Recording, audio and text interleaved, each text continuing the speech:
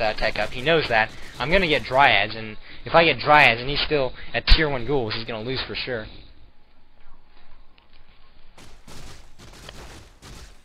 There he goes. He goes and creeps that. He gets a red drake, which isn't too bad of an item. It's not that great, not that bad.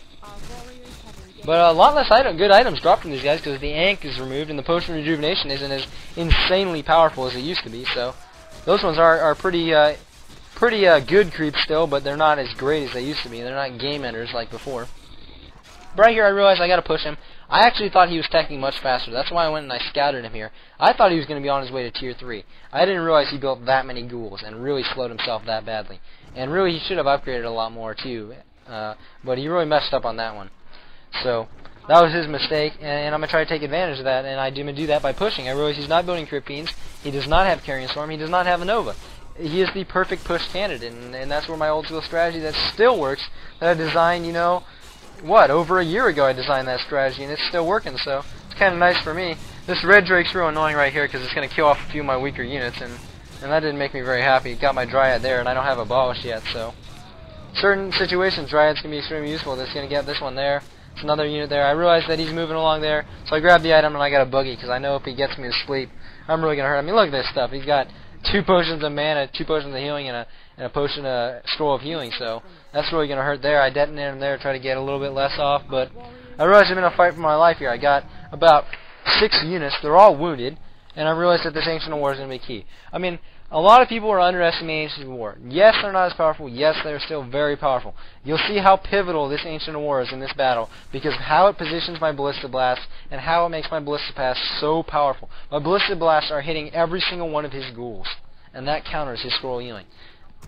And you see I got 2 Ballistas, I got some very weak hunts, and I blew my position. Here he goes. He immediately goes for it. Boom. I knew he would go for that by uprooting it, and I immediately start blasting away on his ghouls. I take out almost 3 ghouls before he gets this Ancient War.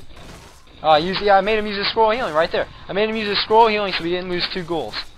I mean, gee, that's so beneficial to me, and here we go. This is the counter. He goes to surround me, use a couple potions of healing, he's getting absolutely reamed. And that's why I'm making a bad choice. I baited him. It's not like I got lucky there that he went after my Ancient War. I put it in a position where I tricked him into thinking that was the right call, and that's just how it works. It's all about deception. It's all about psychology. I mean, after you get past the microing and the building and the learning the timings and all that stuff, which will get you about level 25, the difference between level 30s and the best in the world is not like how well they micro. I mean, yes, they do probably micro better, but that's not it. I've seen guys that micro far better than me, but that cannot beat me because I tricked them so badly into doing things that are just so stupid, and they don't even realize that they're doing something that dumb. And right here, he's done. I mean, he's got nothing. Look at what his Breadlord's got. His Breadlord's got 2 potions of healing, 2 potions of healing, and 2 potions of mana. That doesn't help him. I mean, how is that going to help him at all? I just destroyed his force by using a 170 gold Ancient War I didn't even need to deal with that. And right here I realized I better get some potions because I know he's going to sleep me. I know he's going to surround me. And that's what he's working on right now. He's working on his Death Knight. I mean, right now he's not that slow. We're just now in the 2nd night, so normally my push is done by the 1st day, so I'm a little bit behind, maybe like 5 minutes behind or so, 4 minutes behind. But this game's still done at a pretty fast pace for how much has gone down. We're only at the 13-minute mark, and you know we've completely destroyed some forces. And right here, he runs right into me. I realize that this Death Knight, I cannot focus fire on this Death Knight. I realize that would be a big mistake because watch, I entangle it, and he sends his force in. If I focus fire on this Death Knight, I would have lost a lot right there. I may have gotten the Death Knight, but I would have lost a lot. And this is where he makes another mistake. Goes after my Demon Hunter. I put some potions on him, and watch how much he loses here. Because the Ballistas are just pulverizing with the Immolate. The Ballistas and the Immolate are ridiculously pulverizing him. And then he's going to lose, his Dread Knight's going to take Dreadlord's going to take a beating right here. And those are the choices. I slept him, and yes, he went after my guy. See, the thing is, though, I didn't even care. A lot of people might have tried to get the guy out of there. I knew that's exactly what he was going to do. I knew that he was going to do, and I prepared a counter for it. I got some potions, you know? And those are what wins and loses games, those kind of decisions. You really got to make those decisions, and you got to know it's the right decision. You can't just say, well, I hope this works. I hope he does this. You got to watch what he does. A lot of the things that you can do when you scout is not to scout to see what he's tech and do. In this game, it doesn't really matter what units they're using. What really matters is how they play, learning their styles, learning what they do, picking up what they like to do, how they like to position their units. I mean, those things are crucial in beating people. I mean, I learned from the very first part that this guy was a total hero assassin. This guy wins games off assassinating heroes. That's all he knows how to do is undead. I take away his ability to assassinate my heroes, he is going to lose very badly. I mean, here he goes. Look at how he fought this battle. He did not focus fire his ghouls on any of my units. He just sent them in, and I just cycled units out. That is the worst thing he could have done in that situation. And because of it, he lost badly.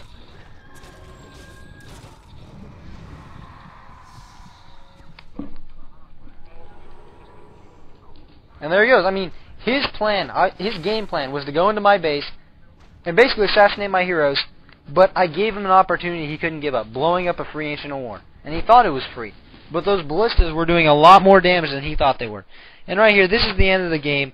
Basically, I didn't say good game to the guy because I was watching TV. And he got pissed off at me and decided that he was going to go hide the farm. I mean, a lot of guys do this. I think that level 30s should be past the stage of the level 12 to hide the farm. But whatever. You know, if people want to be lamers, that's their call. So anyways, nothing really happens to this. Just some more tips. I mean, really what I'm trying to focus back, since I got back, is, I mean, a lot of people can teach you strategies, build orders, whatever. I mean, that stuff does not matter as much as making the right decisions. And teaching someone to make the right decision is hard to do in a commentary. I can show you the right decision, but you still have to go into a game and think about it and be like, and you have to analyze stuff. You know, you can't just be like, you can't just watch my replays and be like, wow, that's what I should do. I should always do that. I should always do that. It doesn't work that way. Each game is different. And that's what a lot of the people that don't talk about strategy, they don't talk to you. They don't teach you about those kind of things. And those are the most important things, is analyzing each game. And a lot of that stuff you can learn from experience, but a lot of it you can learn from other games. You can watch that by learning by commentaries and other people's commentaries. You still have to apply it. And I mean, to do that, you really have to think about what you're doing. You just can't mindlessly do things. You can't hope, if I build these 3 units and I charge, I'll win every time. That's not a true strategy game. A true strategy game is there is no unbeatable strategy. There's always a counter. You can always do things to win. And that's why I get angry at Warcraft 3, and that's why I think that Warcraft 3 is kind of a bad game in certain ways, that a lot of the imbalances don't promote things like that, and that's what really frustrates me with the game. And that's why I complain about the imbalances a lot, because there should be no unbeatable strategy. You should always have options. And that's where I'm going with that. So these 2 commentaries were kind of about how to make choices, how to make the right decision, trying to show people that a different aspect of the strategy game, which a lot of people don't really talk about, but is very prevalent in the highest areas of play. And my next 2 will kind of be more based off strategy, more based off what to do versus certain races. I think there'll be Night Elf versus Human matchups, since that's a very prevalent one. I mean, this guy was like one of the 3rd undead players I played. I've only played 3 Night Elf versus Undead games on Europe so far. I played about 15 like human guys.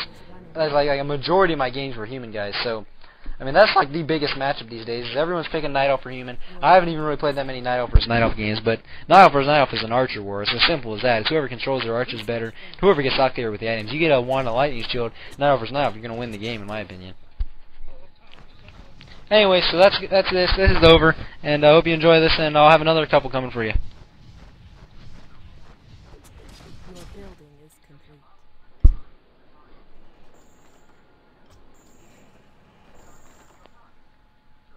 Okay, this is the last lot of commentary, 4th one, another Night Elf versus Human on No Wood. This is actually a map that started to scare me because I thought he could so easily creep the grass. I was kind of fearful what he was going to be doing, but I also knew he was going to try to fast expand. No Wood's a map that's very, very dangerous to fast expand on, but very, very rewarding if you can get it off. I mean, you get a lot of XP from taking those creeps out, and I mean, it's just so beneficial. So